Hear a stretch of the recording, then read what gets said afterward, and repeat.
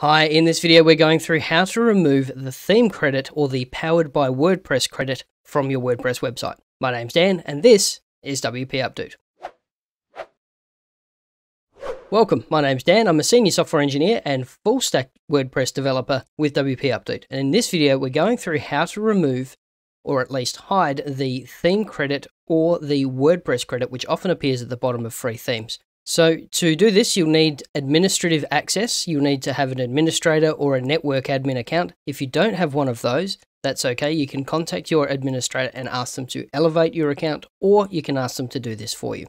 So you'll also need to make sure that removing this isn't a direct violation of the terms of service of your theme. And you can do that by reviewing the theme's terms of service at the theme page, which you can often find just by clicking the theme name if that's the case. In this case, I'm reasonably confident it's not a violation of the terms of service, and for the pro version, it does let you remove it straight off. But in this case, what we're going to do is just hide it because we have no option to remove it within the theme. So let's head firstly to Customize up the top. There we go. And we can see, we go all the way down, that it is there. And forgive the footer layout because that's because I'm zoomed in a little bit. It goes a little bit on the responsive side. Now, if you have the option to simply hide or remove the theme credit yourself, it will often be found in the theme options and either global settings or the footer section.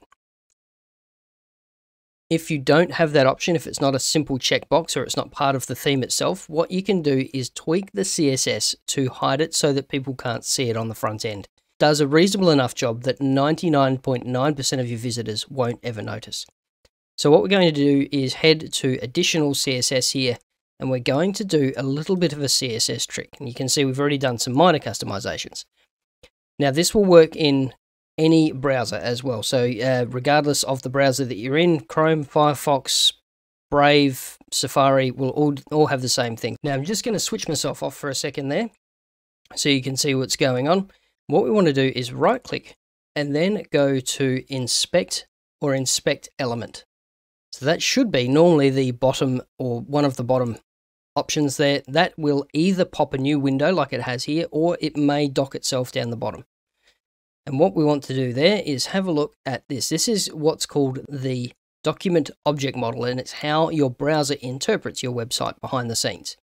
And now what we want to do is go down until we can sort of isolate this particular block. So you can see as we've got highlighting switched on, as we go over, that is the entire column there. We want to hit that little down arrow, and we can see our copyright statement, we can see our span separator, and we can see the extra bits and pieces there.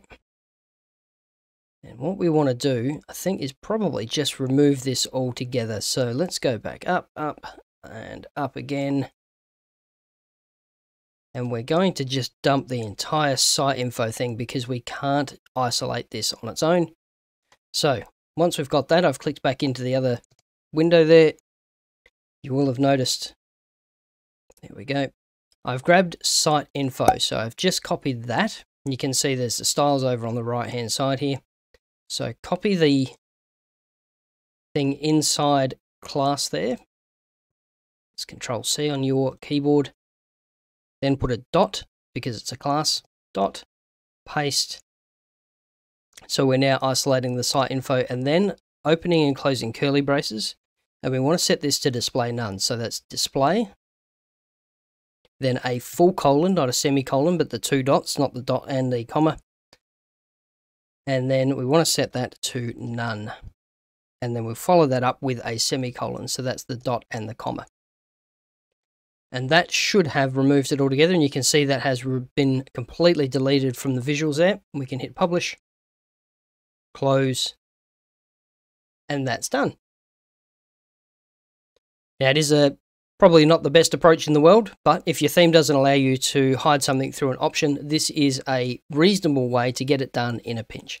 So thank you very much for watching. Check out the videos on the left for some more WordPress tips, or if you're new to the channel, consider subscribing and ringing the bell so that WordPress notifies you whenever we post a new vid. Stay safe, wash your hands, and we'll see you in the next video.